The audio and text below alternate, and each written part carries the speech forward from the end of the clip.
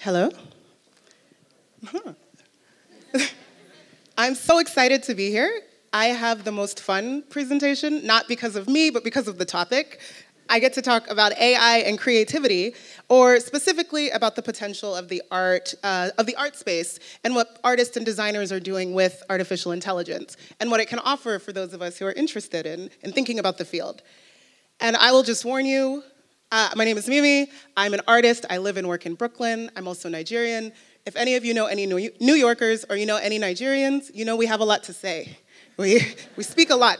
So I have a lot to say today. So I'm going to go fast. I'm sorry, slow me down if it's, I know it's being translated, so if it's too fast, somebody wave, say something, and I'll slow down.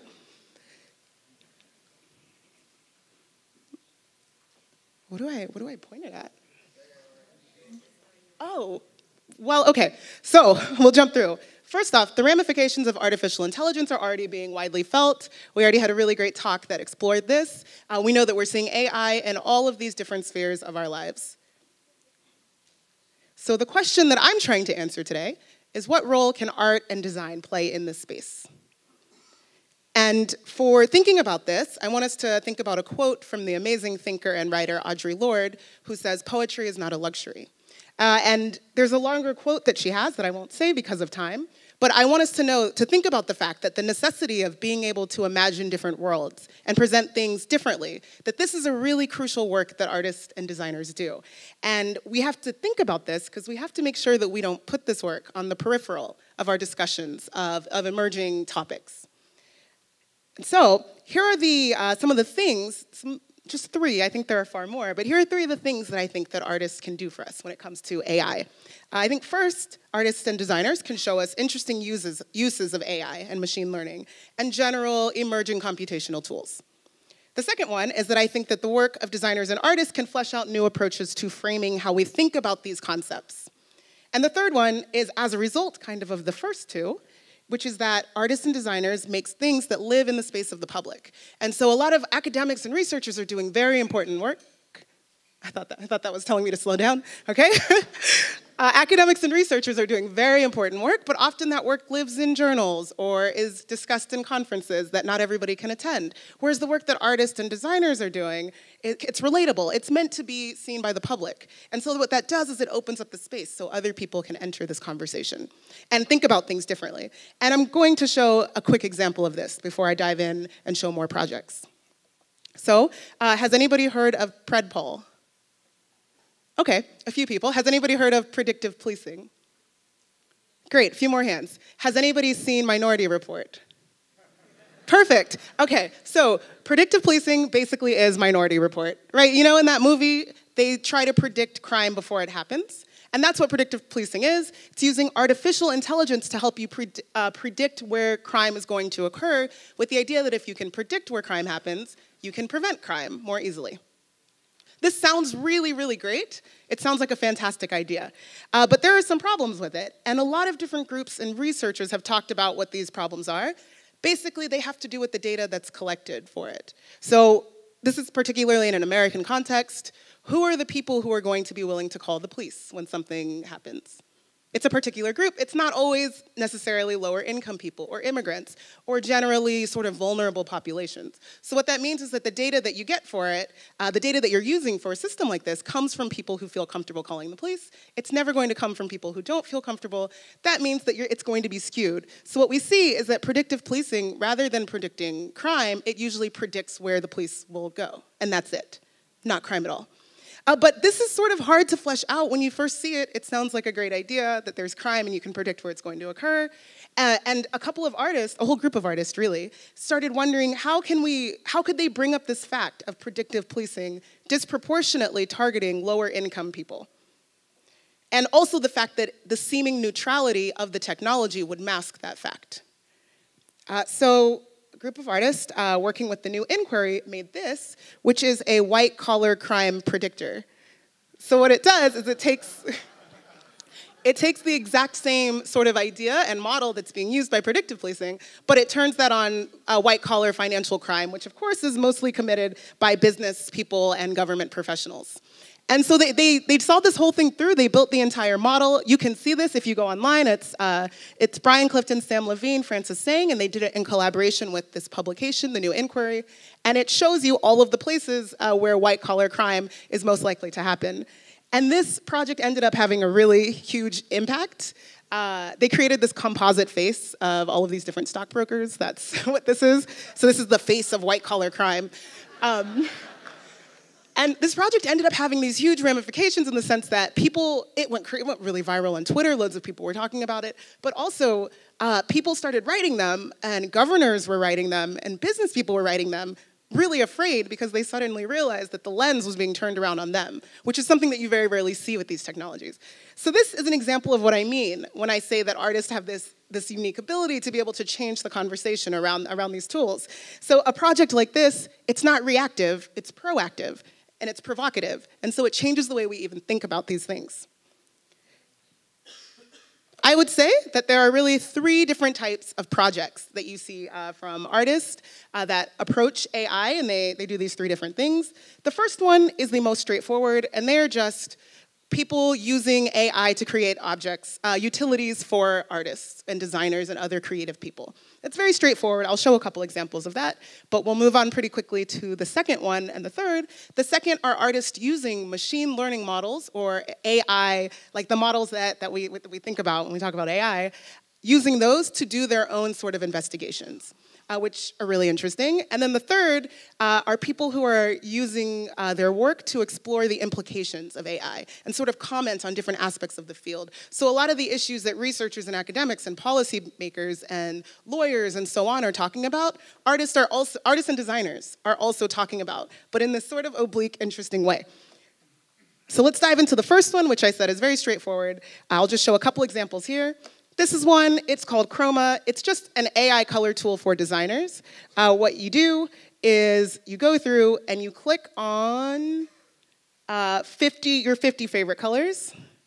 You just go, anybody can do this is online. You click on your 50 favorite colors, and then what happens is that it quickly generates these different color combinations for you. This is really useful for web designers, and it's one of those things when we think about AI, we think about huge, gigantic implications. This is very simple. Oh, halfway, oh no. Okay, so here's another project. It's called Terra Pattern. This is done by a whole group of people, Golan Levin, David Newberry, Kyle McDonald, and loads of others. And it came from this academic paper. Somebody wrote this paper about how cows in satellite imagery you notice through satellite imagery that cows are always facing north. And he asked himself, well, what else could you see in satellite imagery? What if we could make a tool that would allow us to really make it really easy for people to see what things you can see in satellite imagery? So they did that. It's called Terra Pattern, and it basically uses this ability of classification so that you can see if you click one area of a satellite map, it will show you all the things that look similar. So for example, you can see things like, if you look at boat wakes, it'll show you all of the boat wakes in New York City, or all of the shipping container yards, or all of the cul-de-sacs. And it's just this kind of great thing of exporting this ability that not everybody would have access to, leveraging AI to do that, and giving that to the public.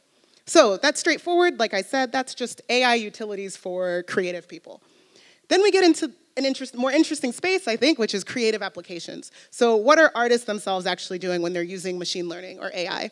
A lot of this stuff has to do with music. The first project I'm going to talk about comes from Harshit Agrawal, who's actually here in the audience somewhere, and somewhere here. And he's in the back. You should go talk to him afterwards. He did a residency here at the museum, and so his projects are all outside. I'm just going to show one, which is that it says here he was creating samba music through artificial intelligence.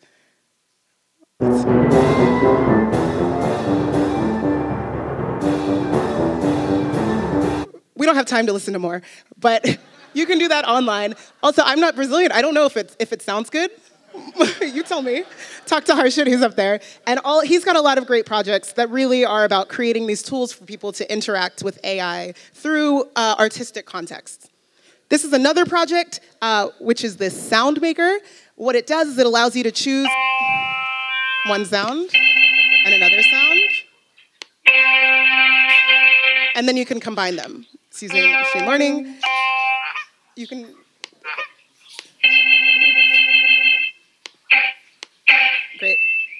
that's what that looks like. And that's using a neural network that's trained on over 300,000 instrument sounds. This is another project called the Infinite Drum Machine. This is just taking thousands of ordinary everyday sounds. They're organized using machine learning. So you can see things like that. All the sounds that sound the same. Like an ironing board doesn't sound that different than a tape measure. Do this. Right. It's really fun to go through. I encourage you to. Again, don't have time. Can you turn the volume down a little bit on this one? This is another interesting project, which is that this artist, Ross Goodwin, actually trained this neural network on lots of science fiction screenplays, and then he created a script created by like an AI screenplay. And then what they did, I don't know if you can fast forward in the video. You might not be able to. Maybe not. Well, what they did was they actually created a film. So there's this science fiction film created by this AI, and it's getting us into this kind of interesting space of a human creating an AI that's trained on all these things that humans have done, and then now creating this artistic piece. I encourage you all to watch it. It is crazy. It's so strange. But they actually created the whole movie, and so you can see what that looks like. And also, something interesting about all those projects is that the last three were all either sponsored or worked in collaboration with Google. And so when I tell you that I think this space is really important, Google is definitely trying to position itself as the space where all art and machine learning stuff comes together. So that tells you that there must be something here. If Google is trying so hard to actually support and bring people in, that tells us something. Okay, I'm gonna go really quickly. This is another project called Invisible Cities. They basically trained this neural network to translate map tiles into satellite images in the style of certain cities. I don't know if that translated, we'll see. And so what you can do is you can apply the aerial style of a map of Venice onto an actual map of LA. So you make a map of LA that's in the style of a map of Venice, if that makes sense. If it doesn't, don't worry. So you can see this example. What you can also do is draw your own input and then generate a map based on that. So there's the input, and you can see that's what that map would look like if it were in the style of LA, and that's what that would look like if it's in the style of Venice. So anybody can do that. We gotta keep moving. This is a project I really like called Objectifier by Bjorn Carmen. And what it does is it actually shows you what it's like to train a machine learning algorithm. And it does it in a physical way. So this is a really quick example. So you can see what they're doing here is training this to turn on and off depending on how you move your hand. And so what this video doesn't show, there's a much longer video, and it shows you just how difficult it is to train this. This makes it look very easy. It's not. And it's this physical device, so anybody can use it. And it actually shows us the stupidity a little bit, like the dumbness of the algorithms, in that it takes so much work for you to actually train it. And it takes that and it makes it physical. Something that I think is abstract for a lot of us becomes this physical thing. It's very interesting. Okay. So now I'm going to move quickly, and again, these are not all the projects. There are so many more. I'm just trying to pick kind of interesting ones. These are the projects that are sort of commentary, and they're commentary on AI, but also on automated decision-making, and in general, all of the tools that are in this emerging computational space. And this is interesting, like I said, because the same conversations that you're seeing happen in a lot of other spaces, artists are dealing with in their own terms. So here is something. This just looks like it's kind of like some lines on the ground. But if you are, 1 minute? No, I told you, just give me like 3 more. If for a self-driving car, the dotted lines on the outside are lines that say it's okay to cross, but the straight lines on the inside say no, do not cross. So this is a trap for a self-driving car. Right? And so this is what I mean. This is actually playing with this idea of, okay, well, if we know what the rules are that these tools are going to use, can we exploit them? And what does it look like if we do? This is another project. Stephanie Dinkins is an artist who's been having these conversations with Bina 48, which is that sort of thing right there in the middle. And Bina 48 is essentially a chatbot, but made physical. So she's a robot, but sort of with this like chatbot kind of inside of her. And she's trained on 100 hours of data. And the thing that's kind of interesting about her is that they that they created this physical thing, but they made her a black woman, and a lot of the data that was put into it was from this black woman named Bina. And so Stephanie Dinkins goes and has these conversations with Bina 48 and tries to ask her about what it's like being a woman and about her blackness and about these topics. And of course, there's nothing that Bina 48 can really say about it because she's trained by this company. And also what Stephanie's doing is every time she has a conversation with the chatbot, really, she's now adding to the data that the chatbot is going to be using. And so there's this interesting push and pull where the company who's sort of behind can go and erase things that they don't want to be there, and so she'll just keep going and having these conversations and playing with the data that's actually that's used behind her. This is a project by Surya Matu and Tiga Brain called Unfitbits, and this came from this moment when a lot of companies, if you had a Fitbit, they were using that to decide sort of like you would get different health benefits or like you would get different job benefits. So they said, okay, what would it look like to hack that? So if you want to get those benefits but you don't want to actually do the exercise, this is something you can do. And then they also have this one where it's hanging from a metronome. This is my project, and this is, I call it the Library of Missing Data Sets, and what I've been doing is creating this ongoing archive of all of the data that we are not collecting. And the reason I do this is because there are patterns to the things that we don't collect. And I don't have time, I have done whole talks on this project and what that means, but what it gets us at is this, a lot of the AI systems that we're using, they're based on the data we collect. But if there are some things that we just can't collect or that we do not collect, that means that we are always going to have biased data, which means these algorithms are always going to be biased. So what do we do with that? So this project has lots of different pieces. This is the art part where I have this filing cabinet, and it has all of these empty folders that people can go through, and you can see all the different types of data that we're not collecting. But I also will work with people who come to me and say, we're missing this data, we want to collect it. Should we? What does that mean? And I'll help them. I'll do like data analysis for them and clean it up for them and decide whether they should have that, or we'll talk about why they shouldn't. And I'm creating this website, so if you know about missing data, I'll soon have it where you can add it. It'll soon be live. Here is, that's another picture. This is another one. CV Dazzle is camouflage from face detection algorithms. And what's really interesting about this is Adam Harvey is using the language of privacy, but he's wrapping it into this sort of avant-garde fashion. So rather than being like, oh, let's make these clothing that just is about privacy, he's like, well, what if we tried to make it fashionable and just wrap that, like this thing that's camouflage from these face detection algorithms, what if we just wrap that into it? How does that change how we think about these things? And here's, this is great, this is what I mean. He's got test patterns for stylists so that they can create their own based on the sort of the work that he's done. And then he's got his style tips for reclaiming privacy. And this is another project I really like. It's a bit old. This came from, in 2012, LinkedIn had this huge data leak, and loads of people's passwords were basically dumped out into the space, the public sphere. And so R.M. Barthrall took all those passwords and he put them into these physical books.